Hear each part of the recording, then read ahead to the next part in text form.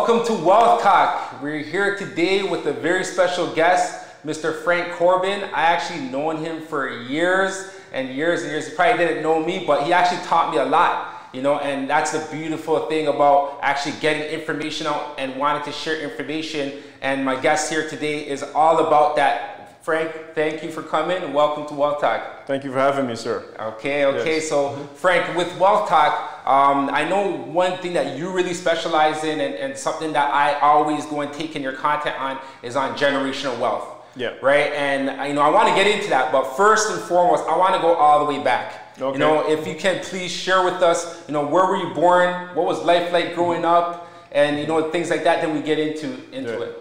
Well, where I born, I normally don't disclose that to anyone because that's my new thing for 2020. Every year I change something new. Okay. So for 2020, I'm black without borders. Okay. I don't represent any country or any flag. I represent myself. All right. Right. So, but I grew up between New York City and Toronto. Okay. And just got an insight for finances and wealth. At what age?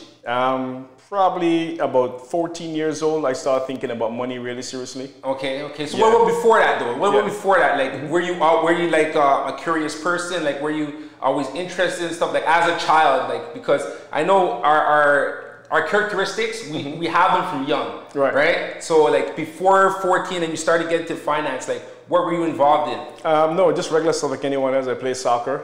Okay, nice. I had zero interest in money. Money became a priority to me when it becomes back to school time. My mom couldn't afford to buy stuff to send us to school. The sneakers I wanted, she couldn't afford to do. The clothes I wanted, she couldn't afford to buy. So then money becomes a focus for me at that point in time. Okay, I get you. To finance. That's right. Okay, so what was the first thing that even opened your mind up to finance? Like? Well, I wanted money, so there's a supermarket in New York City we call Key Foods. Okay. And so I went to Key Foods and I see the kids there used to be packing the bags. So when you buy your groceries, we would pack the bags and help you take it to your car. Okay. And then the consumers would tip us. Okay. And the first weekend I went there, I made $240 US. Wow. I thought I was a millionaire. Okay. Wow, okay. That's right. So once I accomplished that, then I get to the understanding money was a direct impact of work. So if you work, you got paid. If you weren't willing to work, you end up crying and complaining about money. Yeah. So then I come to this philosophy that only lazy people have financial problems. Because if you really want money, just go out and work. Yeah. Okay. Yeah, so that's why I went out and worked $240 in one weekend, and every evening after school and weekends I would go and work and make myself a ton of money. That was the last time my mom ever buy any clothing for me to go back to school. Oh wow! I could have done it myself. 14 years old. Okay, so that first 240, you thought you were rich. What did you do with that money? I saved it. Okay. I saved it. Okay. Yeah. Saved to get my hair cut, saved to buy my Jordan sneakers, and all the Levi jeans and whatever was popular at that time. Yeah. That's what I was buying. Okay. Yeah. And then obviously you kept going to work and kept getting more. Right. Keep more and more. Okay. Yeah. So then where did you go from there? Just continue going to school, finish up school, and then relocate to Canada. And then once I came to Canada, I realized that same thing. People are always trying to complain about money in the community. They're always trying to complain. I borrow from you, you borrow from me. I borrow from you, and when I don't want to pay you back, I stop talking to you. So it becomes this whole financial broke problem again. So once I said, well, we've got to do something about it, and I started getting involved in businesses. I first started going to, what do you call it? Garage sales. Okay. Is that your first venture? First venture. Okay. Start going to garage sale. Start going every Saturday morning. Okay. I get up between 6 and 7 o'clock. Actually, no. Friday afternoon, we would scout out where the garage sale is going to be in the local area. Okay. Because the sign comes up on Fridays. Yeah. Yes. You know where the garage is going to be. Here, this street, that street, and you scout it out. Yeah. So Saturday morning, I would know exactly where we're going. Okay. Okay. So we go and buy stuff. I normally focus on electronic equipment, TVs, VCRs, all that kind of stuff. I'd buy them and then go to Canadian Tire and buy a bottle of Amaral and shine it up. Okay. And sell it back before the end of the day. Wow. Yeah. Okay, so that was your venture. So adventure. Okay. And then money started coming. It started coming. And now you had your Jordans, you had your main thing. So I'm thinking that now that's not what you're thinking to buy. Maybe with your mindset, you were looking to buy different things, maybe bigger things now, or no? Well, not really. I'm just looking for money at this point in time. Okay. So you kept saving up. Keep saving, buying, saving, doing business saving. Then once I started going to college, a friend introduced me to resale cars. Okay. So we used to go up at the auction, up in Aurora, buy the cars, bring them down, the crashed ones, fix them up, put them back on the market, and this is where the big money started coming. We used to make anywhere between $2,500 to $7,500 per car. Wow. That's serious. That's when the big money started. How old started. were you at that time? Probably 19, 20. Okay. 19, yeah. Okay. So per car, we bring it down back, fix them up, put it in the auto trader, and we sell them. Oh, okay. And they go we focus on the Japanese car, Toyota, Honda, Nissan, and they sell like crazy. Yeah. It's going crazy. That's where the easy money starts. Wow. Okay. And then same thing, saving up. Same thing. I bought a 14 feet box cube van. Okay. And I started doing moving. I had a company called Thinkers Movers. You think I can move it right across the GTA. Okay. More easy money again. Yeah. I would get paid anywhere between, I would say, $3,000 to about $500 to move someone in the GTA or all the way up to like London or Hamilton. So you were doing the moving yourself? No, I was doing the driving. Okay. I had about 10 guys working for me. Okay. And we just continued doing business. Oh wow. Yes. So how did you get your clients? You know, because at the same clients is all community referral, man. People tell people. Once you had a truck back then, everybody knew who you are because most people didn't have a truck. Most people to rent a truck from U-Haul was very expensive. Yeah. Right. So we came with the man in the truck. so what made you think, okay, I want to do moving? I don't think about anything. I just want money. Listen. So there must have been something like an incident that happens where you've seen someone make money, then you realize you can make money from that industry. No, not really. Not really. Here's the thing. I was very annoyed from broke people around me all the time. Okay. I really annoyed broke people. I was trying to complain about money, borrowing money from each other, fighting with each other over money. So I never want to have that situation for myself. So anything that you can show me can make money, I was on board. We gonna make money. Okay. So to sit and tell you now, after these years, I actually sit and had a strategy in the thought through process. No such thing. Most people don't have that process. They get involved, they make money, and they talk about it years after. Okay. Right. So I couldn't tell you now I had some strategy how I was going to go about making this money. No, it just came in front of me. You say, hey, guess what? We're going to the auction next week, so I'll take a ride with you. Yeah. Okay. I see you buying cars, start buying cars. I see you selling cars, start selling cars, and that's what we do. So you were doing some of these things probably around the same time too? No, I actually did. Probably one after the next. One after the other. Okay. It wasn't all at the same time. Yeah, but I'm saying though, if you're selling cars and you're making $35,000 to $7,000 per car, right? Why would you switch from that to moving? Good question. So what happens now? The Ontario had a lot of more in foreign cars than Montreal and Alberta and these places. Okay. Once the boys out there realize that the Japanese cars making all the money, they start pouring down into Ontario and buying up all these cars in auction and increase the value. Okay. So once they start doing that, your profit margin becomes slim. Yeah. The same thing when it comes to moving. Everybody start buying a truck and they start moving people and they start dropping the price. And when they start dropping the price, you got to compete and you make less money. Yeah. So that 35 to $5,000 became more like 500 to 1,500. Oh, yeah. So no more. No money.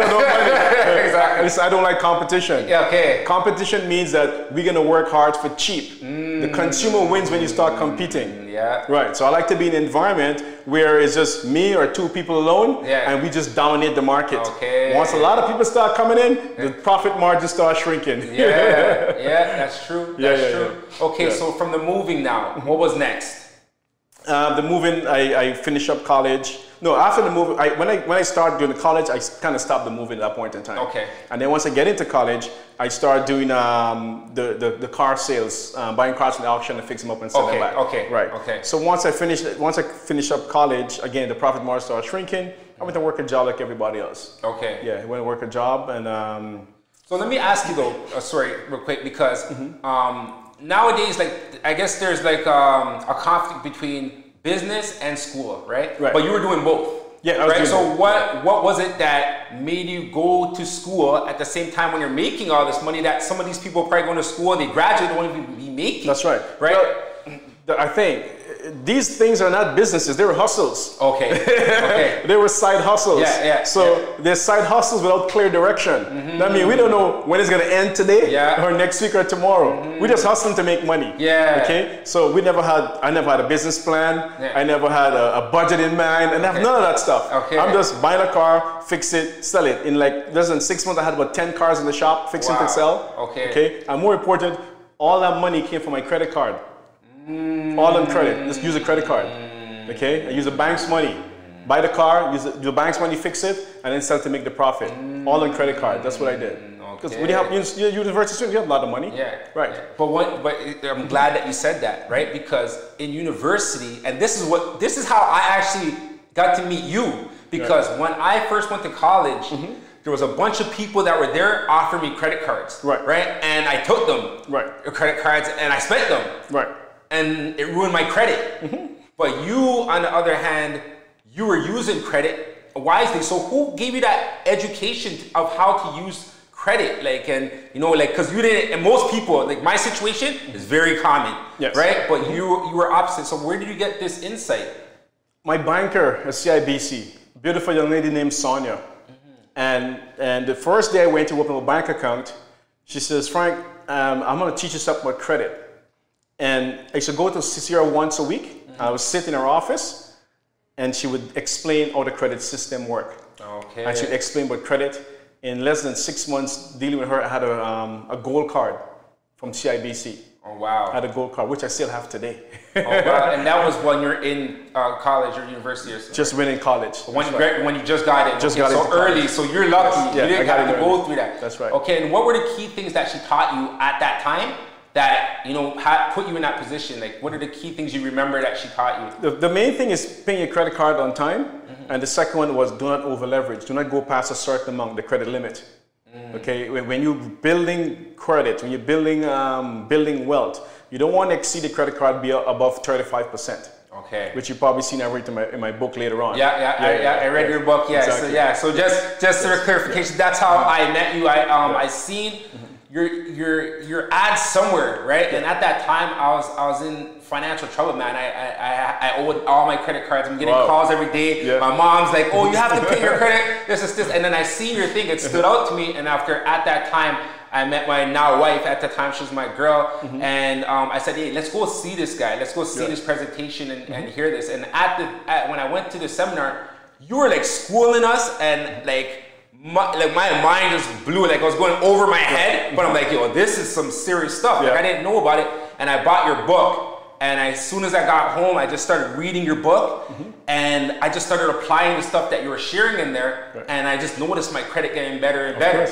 You know, so like thank you for that. You know, years later, I appreciate that, right? But and I guess this is what the lady taught you. Yes, that's correct. Okay, she taught me a lot of stuff, and the other stuff I learned as I go along. Like for instance, every few months the bank would call me and offer me more credit, and at that time most people says no.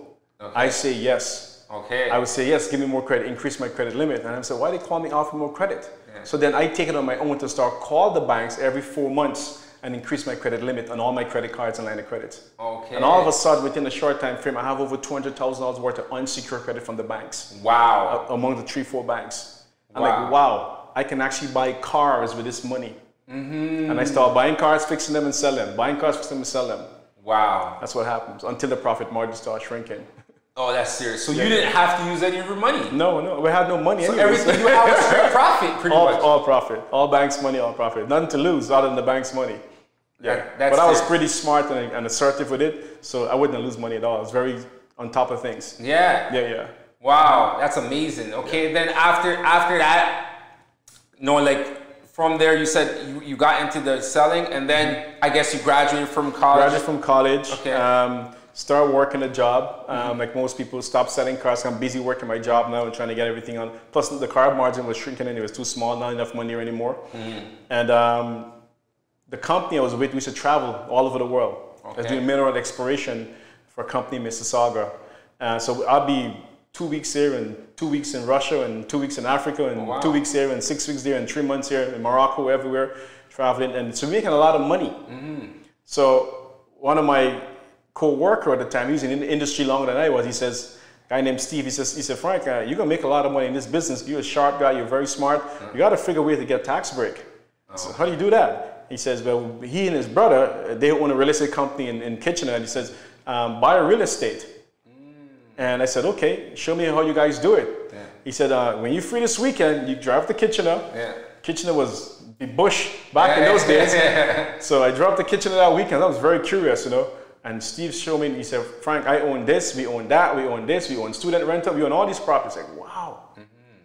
And I said, I'm definitely going to start buying real estate. And so that was one of the guys that first introduced me to real estate. Okay. And then I started buying rental properties from there on. And then here I am. That was before you were a real estate agent, right? Oh, yeah. So first you were a real estate investor. I am an investor for probably over 15 years plus before I became an agent. Oh, wow. Yeah, I just became an agent in 2006. Oh, okay. I was investing since 1997 or 1996. Oh, yeah. Oh, yeah. Okay. So talk to us about your first investment. Like, did those guys bring you along, or? No, I didn't, because they invested in Kitchener. I started doing my stuff in Toronto, in South Etobicoke. Okay. Right. So I went out. I started buying a lot of books and courses and stuff as well. Do a lot of seminars. Yeah. And you learn from everyone. Yeah. And you start to figure out what you think works best for you. And so I read a book about buying a property zero money down. Okay. And I went and I bought that property in South Etobicoke, zero money down. It was a triplex for $240,000. Oh. And then I got $20,000 back on closing. It was $260,000, negotiated $240,000, but $20,000 back up on closing to do the renovation. And with 5% down, that was a sweet deal. Holy. So it's the knowledge. Yes. It's the knowledge that you have. This knowledge. Just reading up, listening to people, listening to people. I listen to everyone, but then you find your sweet spot, what works for you. Right? But without the knowledge, I can take 2 sentences from this guy, 3 from this guy, this from the other person, and say, okay, that would work here, that wouldn't work here. And you put it together in packages the way it works for you.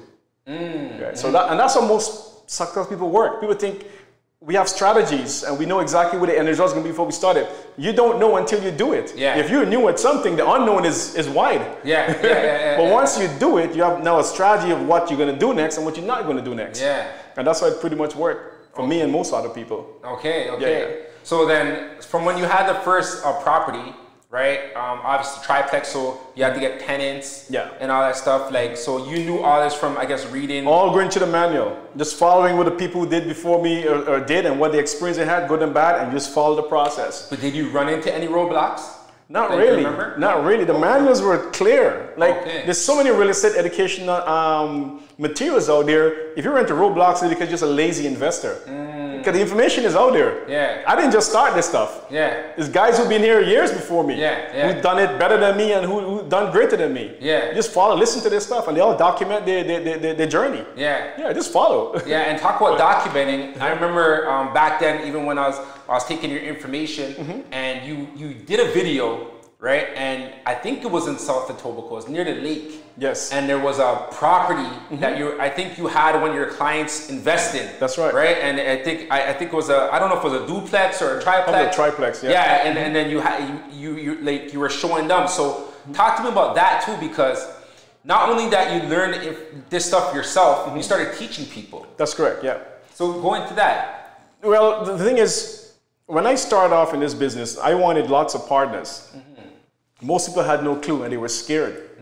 So I okay, I gotta do this myself. Yeah. So the trend was very up. It was a long way up for me starting off doing investing, because most people didn't know what to do. They were too scared. They're always scared. Yeah. So then I said, let me start teaching people this stuff. Yeah. Okay. And I started teaching people, and that went crazy. My seminars and workshop went it was ridiculous. Like the amount of people that come out and learn from my stuff. Then we started doing courses, and it went crazy. I had a mentorship program. So some of the videos you see of me and something a lot of people around me, we used to do on the road tours. And taking 15, 20, 30 people on the road and showing them real estate properties right across the GTA. Wow. I showed them from cheap properties down in Jane and Finch and John Garling, all the way to $1 million, $2 million properties in Mississauga Road in Mississauga. So that's what I ended up doing. And that worked great. Okay. Yes. So you still, I'm sure some of your mentees you're still in communication with right now. Oh yeah. I still work with a lot of people on the background. I don't showcase as much on the front now because I don't need to. My network is that big now. Yeah. So I still work with a lot of people. People we've been working for the last 7-10 years plus, and we still continue working together.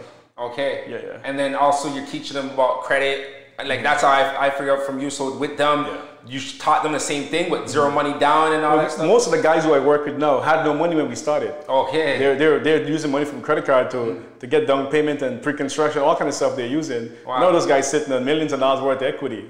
Wow. Yeah. For sure. Okay, so now it's not as easy though. And that's not true. It's still easy. Oh yeah, just zero the money down to get the property. Just the price point is different. Well, look, here's a simple example: zero money down. If you've seen the properties at pre-construction selling for $300,000-$400,000, you can get 5% down. You take the money from your credit card, put a down payment to the builder. You have a year or two to pay off the credit card. All of a sudden, that money's not borrowed money anymore. Yeah. And you go to closing. Yeah. How much money came out your pocket? Zero. Yeah, I know. The difference between 1997 and 2020 is the price point. That property is selling for $240, now it's selling for $550. Yeah. That's the only difference. Yeah. But to get that access to that money, like it's not as available as it's not true. If you have good credit, the banks can give you money. Okay. There's line of credit, there's credit cards, there's so many money out there that's easy and cheap. So it comes down to credit then. Like so right now comes back to credit. So you're saying that because I know a lot of people when it comes to credit, you know, people are so cautious with credit because, you know, most people, even in the black community, a lot of people don't have good credit. I know this firsthand from like even working with different people and I'm seeing, you know, the credit scores and stuff like that, they're really low. So like with the people there, like what is the course that you would, there's just a quick run through, obviously you can't go through the book, but like say someone who has poor credit right now, but they want to buy a house, like what are the steps would you tell them? Well, if you have poor credit and you have one job, you're a lazy person. Okay. If you have poor credit and you have one job, you're lazy. Okay. End the story. If you owe someone's money, you should be doing 2, 3, and 5 jobs to make that money back to pay them off. Okay. Which is to give you good credit. Right. Bad credit is normally a result of lack of payment or over leverage. That's what caused bad credit. Yeah. Okay. Now, situation happened: loss of job, loss of spouse, loss of business. Get hustling. Don't sit down and sleep. Don't watch the credit card. Don't watch the bank statement. Go working. I finished college. I had 3 jobs. Okay. So 2 jobs and a side hustle. Yeah. Right. In 6 months' time, my student loan was paid off. Wow. Right. You got to hustle. Yeah. So if you have good credit and you're not hustling, then you're just lazy. Then you bring your situation into the future. That's you. Yeah. Nothing to do with the banking system or access to money. Okay. Every bank from 1997 to 2020 want to lend their money to AAA borrowers. Yeah. Every bank in the world wants to do that, whether it's the United States or Canada. Yeah. They want to lend you money. Banks want you to borrow money and do business. Yeah. That's how they make money, when you borrow money. Right. Yeah. So that's what happens. Okay, but you're talking about go get more jobs, but you know, we have 24 hours in our day, right? If someone works 2 jobs, I did that for a period as well, right? But you have 2 jobs, that's 16 hours in your day that's done. Then you gotta sleep for 8 hours. So, you know, like, what time, that's pretty much you're saying you're just gonna be working. Work. Okay. Put it in. Yeah. That work is only for a temporary time frame, bro. When you have that capital and you can say, Frank, here's $100,000, I want to buy that property, you don't have to work anymore. Yeah. You know your money's working for you. Yeah. But how do you build that capital if you don't have it? Yeah. You gotta go do the work. You gotta do the work.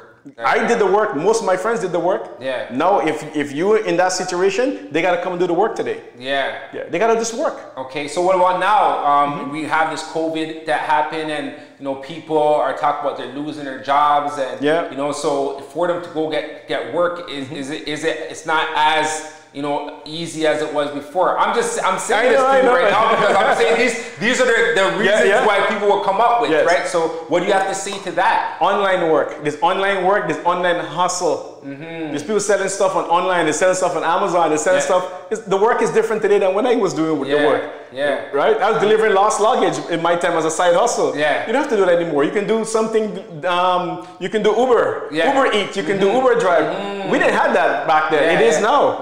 You understand? Put on your face mask and go driving 2, 3 o'clock in the morning. Yeah. It's work, it's a hustle. Right? You have a car, go working. Yeah.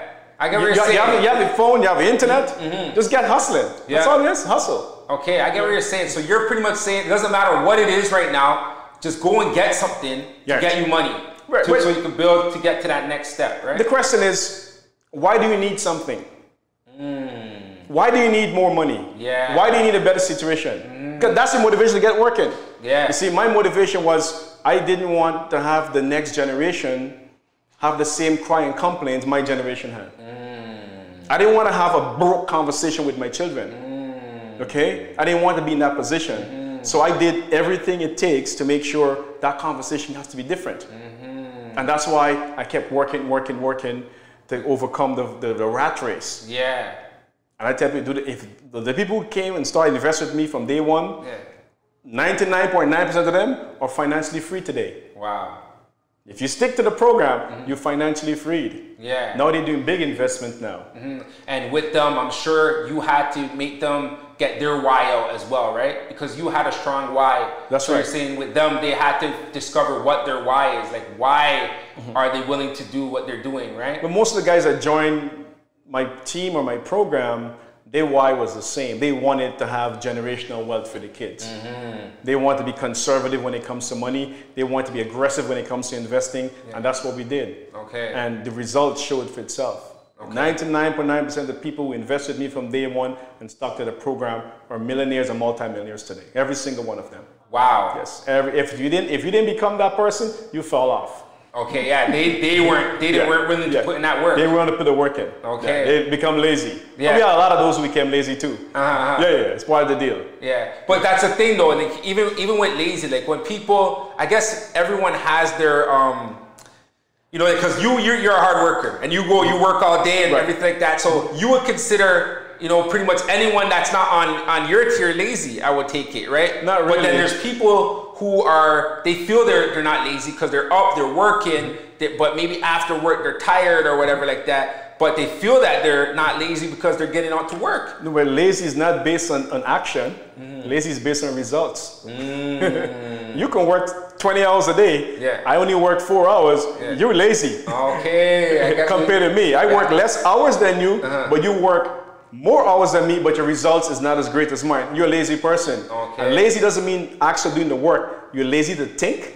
You're lazy to do something different. If you're doing 10 hours a day and you only getting 2% out, maybe work 2 hours a day on a different model to get 6% out. So it's not just actually grinding every day. It's losing your mind as well. Okay. Right. Yeah. I can put you in a factory for 20 hours a day. You still don't make much money the guy who's buying a property. Yeah. But he's using his mind differently from yours. You too afraid, or you might be lazy to look at something differently. And that's why they call you lazy. It's not because you're working 20 hours a day and your results is the same. Okay. Yeah, it's what you decide to do. So it's not lazy, it's not physical thing. It's more a mental thing. That's right. The work is not physical. Yeah. The work is mental. Yeah. Right. Okay. You got to make the adjustment. Yeah. Right. Like for instance, 2017, 2018, the bank make all this disclosure, they're going to change the mortgage rules.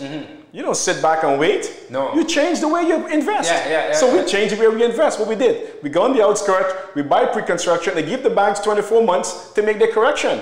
Now that 24 months has passed, guess what? Interest rate is dropping like crazy. Right. So guess what? We benefiting from changing our model. You don't sit back and say, well, I'm not going to buy this anymore because it's too hard to get a mortgage. No. We look at things differently. You want to create mortgage rules now? That's fine. I'm going to buy for tomorrow. I'm going to buy for 2 years in advance. Right? So I give you time to correct the market, and the market did correct. We weren't sitting back and be lazy. That's how it's done. See, and then what do you have to say about like people who feel that the market, they're waiting, you know, and they say, okay, there's going to be a crash, you know, and the market's going to crash right now, prices are too high, you know, they want to wait, and then they're going to buy. What do you have to say to those people? Well, they've been waiting since 1995. It's 2020 now. Since I've been hearing that since 1995. The market's going to crash, the market's going to crash, the market's going to crash. It hasn't happened. We have slowed down in different parts of the market, but continue to go up and up forever. The market would never crash in the GTA like we saw in America in 2008, 2007. Why? The GTA is an immigration port. There's people who's coming here that want your lifestyle more than you do. And they're willing to do 2 or 3 jobs in factories or whatever it takes to make that money. In 3 months, in 6 months, in a year, they buy their first home or investment property. That's why the market's not going to crash. There's more demand than supply here. And that's going to continue to grow. That's the area, the geographical area we're living in. Real estate in the GTA is like oil in Alberta. You gotta be a part of it. Wow, I like that. I like that. That's cool. And even on that too, you had a quote the other day which really stood out to me as well. You said that if people are not owning property by 2030, then they probably are not going to be owning property or something like that. I don't know. It was your quote, so if you exactly. So what I says in 2030 we can see another mass transition of finances. Okay, and by 2050, real estate is going to reverse back to the upper middle class and the rich people. Okay. Look at the trend. Expand on that. Right. So we can see more of the mass retirees, the baby boomers, coming by 2030 worldwide. When those retirement come to that level that we're expecting, these people are going to have to start transferring their wealth to the kids and kids and kids and kids. Okay? The ones who did great, the kids can do great. The ones who suck, your kids going to suck. Because you have no money to give them. Okay. Now, because of the demand for real estate, especially in the GTA, and the income, the real estate value is going up 10 to 12 times versus your income in salary. So $100,000 today is minimum wage 20 years from now. Right. And if you don't have that salary increasing fast enough in the properties, you won't be able to buy real estate. You can see people come out of college, getting signed with $80,000 to $100,000 a year. You've seen that now, and they can't buy a property. They could only rent. They can't even buy a condo. They only can rent. Because everything going up in value. So for people who have access to capital and have access to the information, if you can invest in real estate today, buy as much properties. And it's not only for you. You only need one or two for yourself. You're buying real estate for the next generation. Otherwise, your kids going to be sitting waiting for you to die to take your property and can't live a life of their own. You got to secure wealth for the next generation in your time.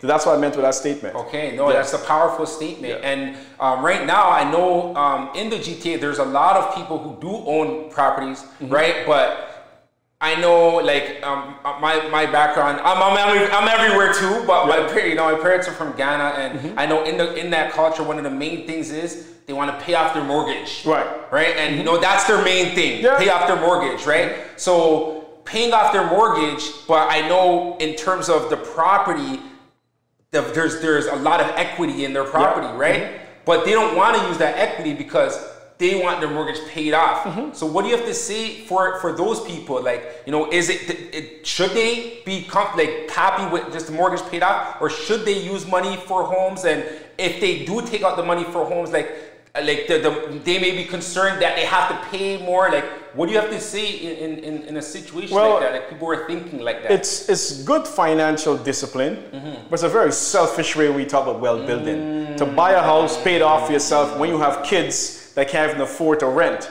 Okay? So my thing is, it's a very bad idea, even for yourself. If you buy, let's assume you don't have any kids. If you buy two properties, live in one, rent the other one out. The tenant is paying the mortgage down for that one. Okay? Now, at retirement come, your property has zero mortgage. You still have income coming from the next property next door. So even because a lot of people have retirement issues. I mean, the retirement income they get in from the government or from the job is not enough to cover their life expenses. You have income coming from your rental property. So I'll be very sad for people and kids that have parents who have a house paid to zero and the kids are struggling. Like, what kind of parent are you? Right. But at the same time, on the flip side too, maybe they feel that their children aren't as responsible. Maybe they're not going to make those payments, and then it's going to fall back on them when they've been working their whole life, and now they finally got to the point where they're able to pay off their home, and then say the child's not able to help them in terms of paying off their... Well, there's a risk. The risk is you invest money and lose it, you're losing anyways, or sit and watch your kids suffer by paying the landlord $2,000-3,000 a month in rent. There's a risk everywhere. I'm gonna risk the investment before I risk my kids looking like losers, paying money down for the rest of their life and can't own something. Wealth is growing in this country with or without you. You choose whether you want to be a part of it or not. Okay? Rent is going up. Wealth is going up. Real estate value is going up. Guarantee. You whether get involved or not, it's going to go in that direction. It's been going on there since the 1960s. It's not going to stop because of COVID. Exactly. It's going to happen. Right. Do you want to be a part of it? Do you want a chunk of the wealth? Okay. Let's explain something to you guys. When you see the government spending billions of dollars, expanding road, expanding bridges, expanding subway, what do you think they're doing that for? It's because they expect the population is going to be growing. That's why they're doing that. Okay? So as a smart person, you just say, well, if a subway is going here, I'm going to buy a property here. A train is going there, I'm going to buy a property here. A bridge is going, I'm going to buy a property here. The infrastructure increases because the population going to increase. With population increase, real estate value have higher demand. Yeah. Right. So you can sit with your conservative selves, I'm going to pay my mortgage off to zero, okay, and watch my kids suffer and tell them, go digging in the factory, make some money. It's kind of a bit silly way. Like, if I did the work, my kids don't have to do the work either. Yeah. What kind of parent are you? Yeah. Right. You see, the next generation is supposed to be smarter. But I don't care how smart you are. If you lack your resources, you're still dumb. You can't move. You can't do anything if you don't have the resources. The resources right now is capital. You have equity in house, put it to the market to work. Everyone else is doing it. Why can't we? Yeah, that's what I noticed. Like even being in real estate, that's what opened my mind up too. Because in real estate, I'm seeing this is what everybody's doing. Right. But then like within our cultures and stuff, I'm seeing that they're not doing that. Not enough. So I'm trying to get the information out there. And sometimes when I go and I share this information with people, they're like, oh yeah, I heard about that, but they don't take the action and actually doing it. Right? And I know that's definitely hard because I know people, around my age, right now I'm 35, right? And I know people, they want to own a home, but that down payment, they don't have it. They don't have it. And it's kind of sad because your parents sit on equity in the house and the kids are paying $2,000 to $3,000 a month in rent. And that conversation could change with just one signature. It's just one signature. It's called refinance with equity takeout. That's all it is. Refinance with equity takeout. That can change the conversation. And if your kids are not responsible, teach them responsibility. Teach them. Right. So if you could go a little bit more deep into that, for someone who's watching or listening, right? And okay, they hear that now. Okay, refinance with equity takeout. Can you go in detail with what that is? Yeah, absolutely. So if you have equity in house, you want to go to your mortgage broker or the bank, you refinance your property, take enough money to get 20% down payment of the next property you're buying.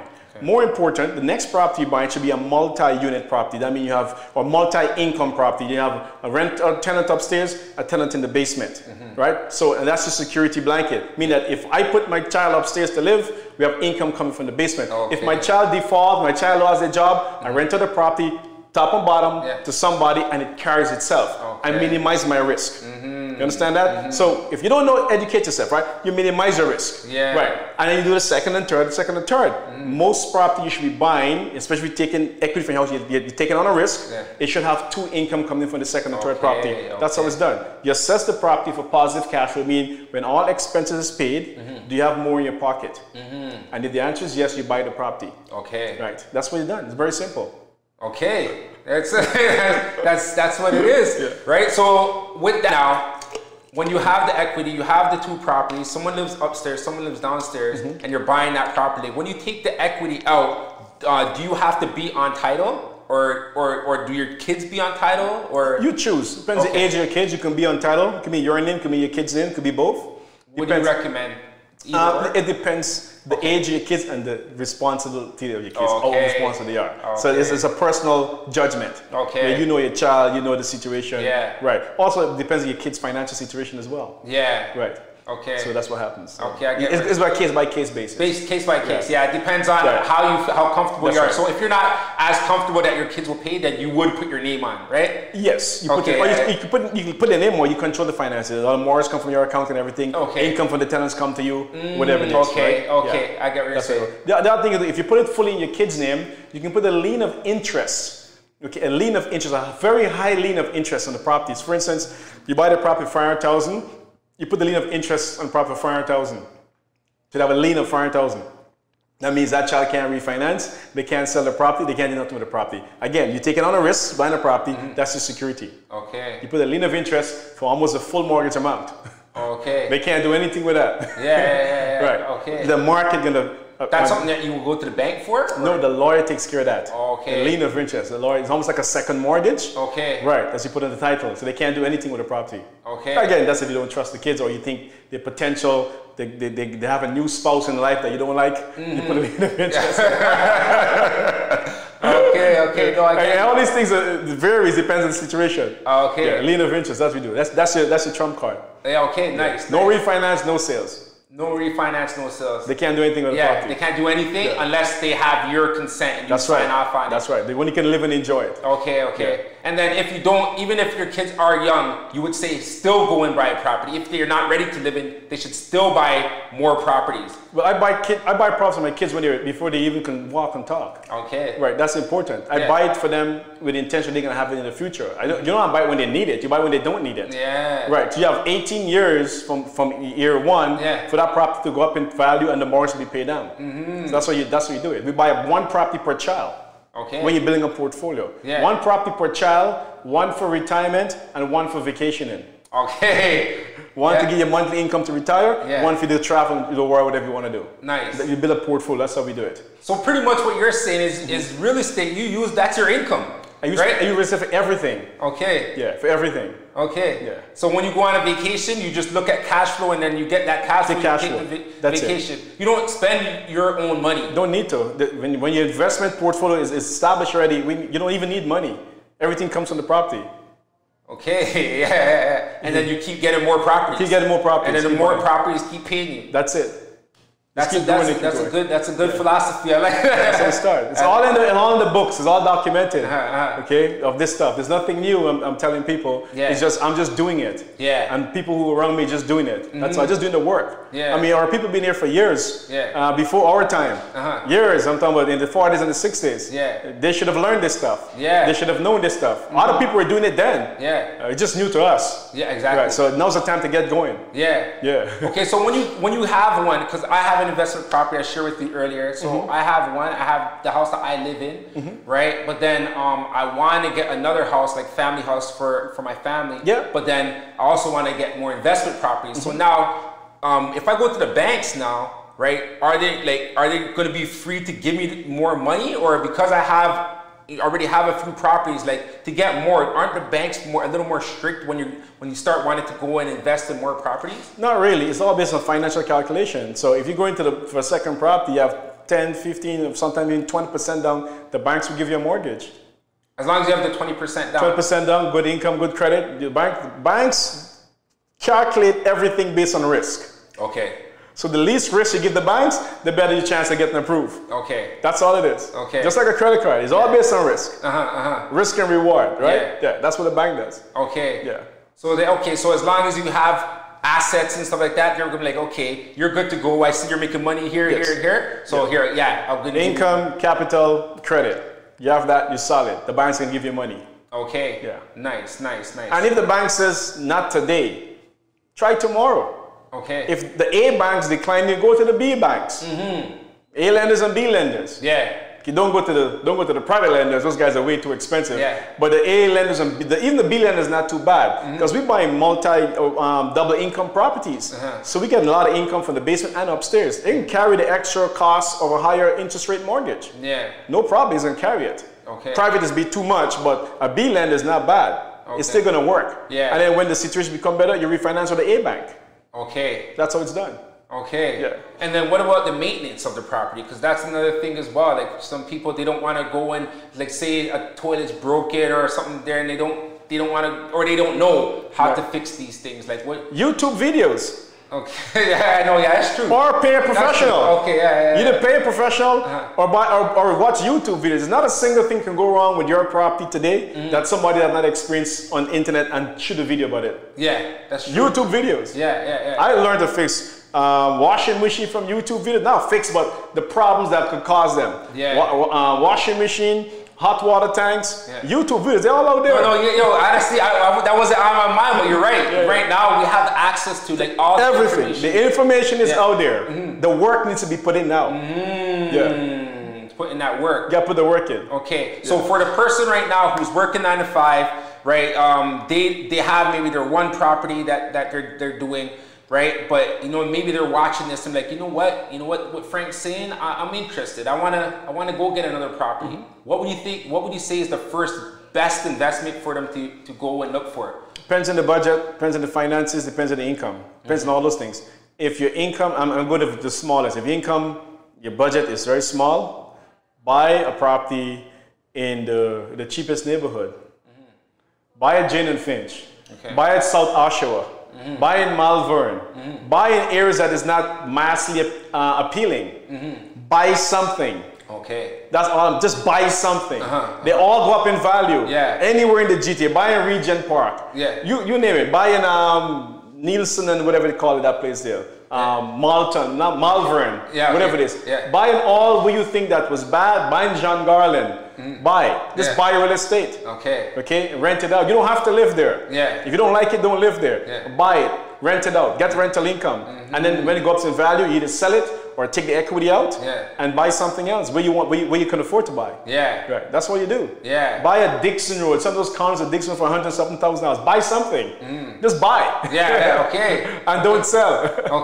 I know. I like that. I like that. It's just go out and take that first step. And just go and buy something, and then even if it's something new to you, get that experience. That's right. And then once you get that experience, then you see, okay, it's not that hard, right? Right. And you start picking better properties as you get the experience, you get more capital. Go on the outskirts. This property is cheap all in the outskirts. All in Ontario is property cheap. Go on the outskirts, buy a property, rent them out. Just do something. Rather than sitting and watching videos, just buy. Because I was in Brantford like a few weeks ago, right? And I had some clients that were interested in buying property pre-construction, right? And a real estate agent came in, right, with his two friends, or whatever, and then they bought 3 just right after they asked what was available, and they said, okay, we want those ones. That's it. So so they don't even care where, like, about the house, where it is or anything like that. They just see, just buy it. That's it. That's what you do. Wow. When we were selling property in Ingersoll, Ontario. We get in 2,800 square foot detached homes for $489. Wow. In 2016. And people were sitting and thinking whether they should buy or not. And those properties are worth about $750 now. The market went up like crazy. You're buying townhouse for $260,000 in Ingersoll. And the market, those going for $450,000, $500,000 now. You got to buy, just buy. So when you're looking at a place like St. Thomas, south of London, certain parts of London, there's cheap real estate everywhere. Just buy something. Pick a spot, pick a location you like, and just buy something. Okay? That's all it takes. Just get involved. Just do something. And you were telling me also earlier before we started that, you know, when you buy more properties, it's close to buy them close around like a same area. If you buy one, you should buy something else close by or something like that. Well, it's easy for you. If you buy all your properties in one geographical location, and then easily go and do maintenance and do lawns and check on your tenants and collect your rent, it's all easier for you. You can buy out, but the driving becomes a pain for you. That's all. So find an area that have a lot of properties that you like and just buy a bunch, one at a time. That's what you do. It's not that serious. It's not that crazy. It's just get involved. You got to choose whether you want real estate to be your wealth building tool. That's what we chose years ago. We only do real estate. I don't care how much the stock market is going up, how much is going down. I don't care what Bitcoin. I don't care what marijuana stocks. I don't care none of those things. Okay? If a person can't live in it, I'm not interested. You buy real estate. That's all we do. Because it's proven, right? Real estate. 1,000 years of appreciation beyond me. Right. That's it. And then, okay, so with generational wealth, I want to get more deep into this, you know, because you know, our Create Wealth Network is the company that we have, and we have the map book, you know, where we want people to, have that mindset and go out and create generational wealth, and that's something that you're always talking about every time, even throughout this whole while talk about okay, next generation. Why is that so important to you? Well, I read a book years ago. And the book says one thing, and one line in the book I remember, it says, only a fool allows young to repeat his mistakes. So if you're a parent and you have, I would say 20 years on the earth before you start making kids. And then you have another 18 years before that child become a grown adult. You have 18 years to create a better life for that child. And if you let that child come and do the same mistakes you're making, then the book says you're a fool.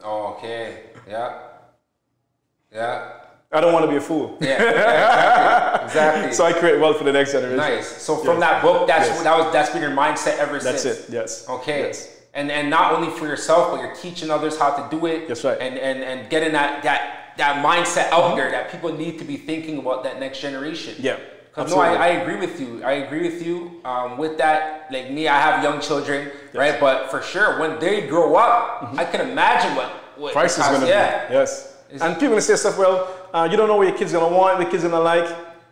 I don't care what they like. I care what I like. If they don't want it, it's more money for me. Yeah. I'm investing for you. Yeah. If you don't want it, I'll take it. It's more for me. Yeah. I'll never say no to the money. Exactly. Right. Yeah. That's what happens. Yeah. So okay. So even if they're not interested, it doesn't matter. You're still setting them up. I'm still setting it up. Yeah. Okay. Right. We cannot control the desire, the mindset of our kids or people around us. What we can control is what we do with our time and our life, and we do with ourselves. Yeah. And once we put that in place, the rest is going to sort itself out. Okay. But I don't see a single person who will say no to money. Yeah, no, for sure. Not even if your enemy will take your money if you give it to them. Yeah. They'll take your money. No, for sure. Yeah. Thank you for that. And if you can, like, while we're in Wealth Talk, I like to, give as much good content as possible. So if are there any other like learning experiences that you had, or any other gems that you could share that maybe help you get to a next level or anything like that? Maybe okay, go ahead. Well, not even help me. I can tell you the biggest thing that didn't help me. Because what I do now is easier now. One of my biggest challenge in when I was investing in real estate is finding quality realtors. Most realtors were trying to sell me something to make a commission. They weren't looking out for my financial interest. Okay, and that was really, really disturbing, because when I read something in the manual that says do this, do that, do that, and you tell me the marketplace doesn't give you that, and I'm thinking, no, it's not. The book said it does. Yeah. Right. Maybe your marketplace don't give it, but let's go if another marketplace gets it. Okay. Yeah. So then that was my biggest challenge. Okay. So I had to learn more to deal with the realtors. I had to learn what I know plus what they know. Okay. Okay. And so one thing, if you're going to work with a realtor, is work with a realtor who's knowledgeable about real estate investing. Not somebody just want to sell your property to make commission. Yeah. Okay. So they're knowledgeable about real estate investing, who have your financial interests at heart. Yeah. Okay. Because a lot of people watch video might not even call me and do business with me. We might do business with another realtor. Yeah. You have to understand this when you're building wealth. Do they understand real estate investing? Do they have your financial interest in heart? Or just want to sell you the biggest property, make the biggest check? That's what you need to be careful with. Okay, so I take it that's why you became a realtor. Is that that's one of the reasons why. Okay. Yes. Okay. Because when I start working with my clients or my mentees at the time, I says, go find a realtor. Yeah. Tell me you want X, Y, Z, and be getting a lot of resistance. Because they didn't understand what the client is trying to achieve. Yeah. I said, get a realtor building your portfolio. The realtor says, you can't buy more than 2 properties, but that's not true. The bank don't count the amount of properties you own. The bank count the amount of wealth, asset, and liabilities you own. That's what the bank cares about. And if that makes sense, the bank going to give you a mortgage for 2nd and 3rd or 5th property. Okay. That's what it is. So I became a realtor so I can show more people how to get it done the right way. And it's working ridiculously well. Nice. Yeah. Nice. No, that's proper. I appreciate that. Yeah, so even the realtors, like you said, learn how to invest. How to invest and how to build on properties. Not necessarily the best property you're looking for. Yes. How you're saying just go get something. Go get something that works. Right. So you're looking for 2 units, a minimum and more. But if you can't get 2 units, get something that at least can carry itself on a monthly basis. Okay, right. So I want to get into something. So when you go to the bank, right, and let's say someone has a home, they have $300,000 equity in their home, right, and then they get like a 20%. Let's say $500,000, right? So let's say 100,000, right? So 100,000 that they're taking from their whatever mortgage, the equity line, right? So what do they have to pay on that 100,000? Oh, the borrowed money? That they borrowed, yeah. Is it similar to what a mortgage rate would be, or is it different? Well, it depends. If they do a secure mortgage against a property, it'd be like prime plus what, or prime minus whatever the bank is giving now. Okay. Now it's really cheap because you're looking at about 2%, variables like 1.9 something percent. Yeah. So you'd be 2% on your money that you're paying on 100 grand. Yeah. But that's why we want positive cash flow for you to carry itself and pay the debt for the 100,000 you just borrowed.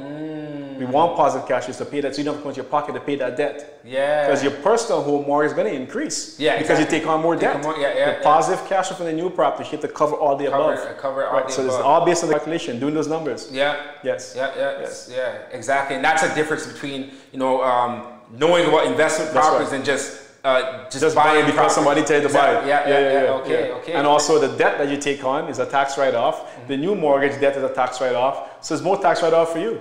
The 100,000 you borrowed is towards investing. It's a tax write-off.